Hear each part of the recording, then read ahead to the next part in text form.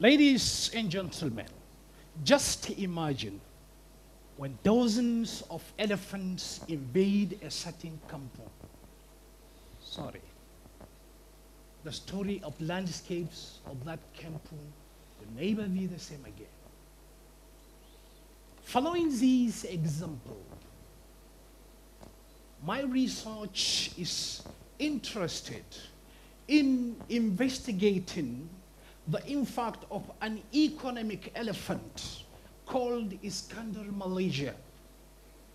It is crucial, it is vital, it is important to understand how has this project led to fragmentation of landscapes, agricultural landscapes, mangrove swamps, forests, and other cultural landscapes.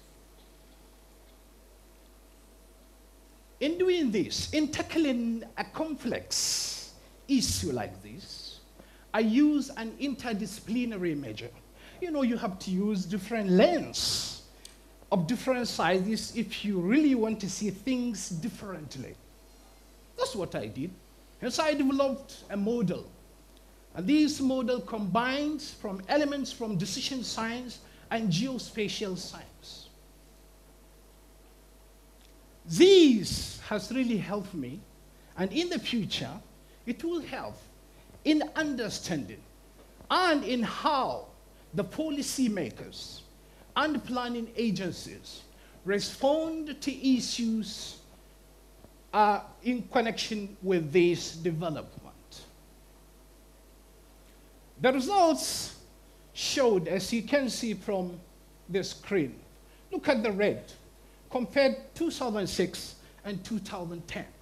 What are the changes? The picture speaks thousands of words. So the solution that my research, that my model emphasized or suggested, include realignment of planning policies and stronger engagement of the private sector. It is the private sector who is doing all this. So, this is very, very important engagement of the private sector because, you know, as the saying goes, if you want your belongings to be safe, then entrust it to a thief.